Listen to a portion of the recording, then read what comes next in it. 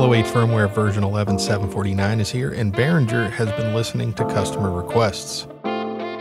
This time they've added a pre-post fader option for the monitor 1.2 sends, and this is easily one of the top requests that users have had for this mixer, so it's really exciting to see them added here for everyone.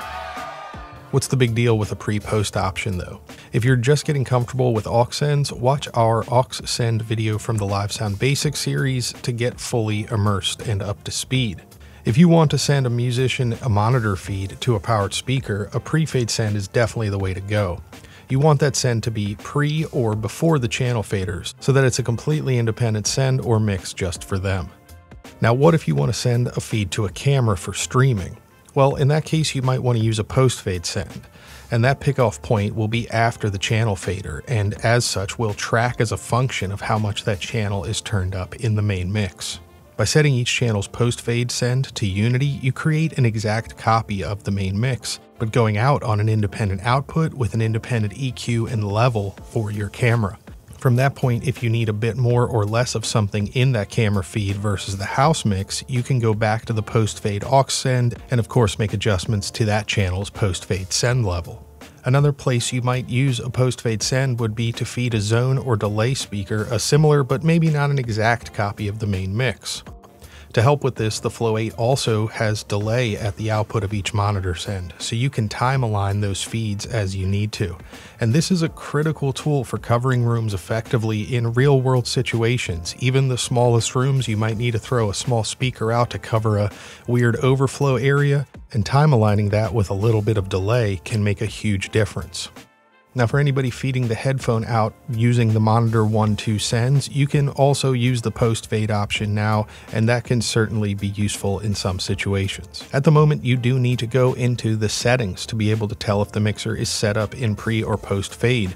Some indicator to let you know which was engaged would be really nice. Maybe a color change here between green and yellow could work. That's on some other consoles, and that seems to work well, but you'll need to look at the routing setup page in the app right now to be able to tell which way the console's set up. Another thing that will obviously get some attention here is that even if you're not in stereo link mode with monitor 1 and 2 linked, the choice for pre or post is all or nothing. So at the moment, there's no way to do one pre-fade send and one post-fade send, and that might fall short of what some folks were hoping to do with this console in their applications. You've got to choose whether both monitor sends are pre-fade or both are post-fade before getting started. But with that in mind, it's a nice quick update and a really usable new function that a lot of folks have been waiting for, and I'm sure a lot of folks will be very happy to add to their Flow 8. If you haven't done this before, check out our previous Flow firmware update guide linked below. To update your firmware, first go to the main product page for the Flow 8 and get the latest USB driver version 5.12 right now, and install that on your system before doing anything else.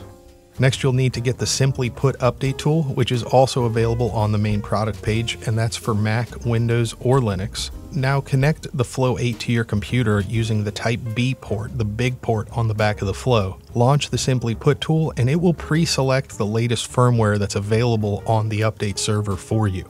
Once you click through that update, it will reboot the mixer automatically, and you should be all set to go. You'll definitely need to get the latest version of the app though for your control device, and that's going to be Flow Mix 1.5 right now as this is being filmed. Now, if you haven't updated the app in a while, you'll notice that this version has a few other changes too.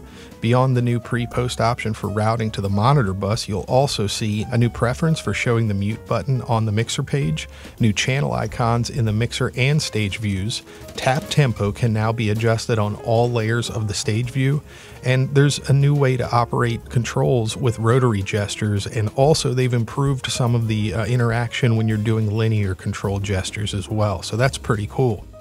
Like with all these updates, the best place to catch up on the new things, any bug fixes, anything you've missed in the last few versions is to read those release notes. They're included. You can get them in the Simply Put tool, and it's a great way to stay up to date on what happens every time there's an update for this mixer. That's all for this one on the Flow 8 and firmware version 11.749. Thanks for watching.